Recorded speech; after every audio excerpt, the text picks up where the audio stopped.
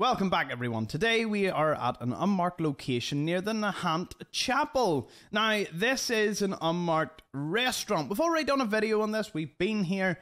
The unmarked location in question is more so the Pier. A very nice looking one. Very aesthetically pleasing. A lot of the surveillance birds are about because we all know they aren't infected seagulls. They are institute birds. Well, surveillance drones. Birds aren't real. They are government drones. If you want a conspiracy, there's one. I don't actually believe that. Or do you? Anyway, we've got a toolbox, plenty of equipment just scattered around here, and two boats that were moored in. I like to imagine that they were in the restaurant at the time of this, early morning. Maybe they were about to set off, or in some cases, they had just come in and docked, had a meal, and, obviously, one of the crewmen is still on board. He was maybe prepping a few things. Maybe his buddies were inside getting a bit of grub, a bit of food before setting out on their adventures. Obviously, that didn't occur. The bombs fell and they didn't really get away with that. We will take away the water, though. Have a wee look around. Now, it seems that there's a property there. Again, a pickup, a container, and a building. Now, I sometimes wonder, were some of the buildings in Fallout prefabricated, and that's why you find them sunk at the bottom of the ocean sometimes?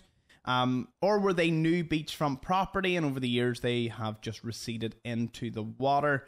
Both are potential theories on it.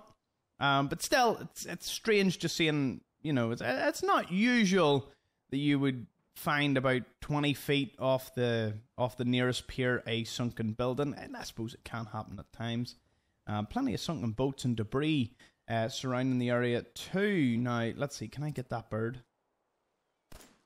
Yep, there's one less surveillance drone. Oh, no, that one was real. Oops. Oopsies. Okay, another wee pier, see if we find anything else. Anything in this boat? No, just bits of fish. And what appears to be another fishing ship sticking out of the water. Right, well, that covers this pretty neat pier, the Nahant Pier. I think I'll call it that. It's a pretty good name. But if you want the playlist to all the unmarked locations, it's in the description, alongside all my socials. If you want to follow me on any alternative social media site, feel free. There's links for loads of other stuff. Quite proud of my descriptions, actually. Anyways, I'll see you all in the next one. Thank you.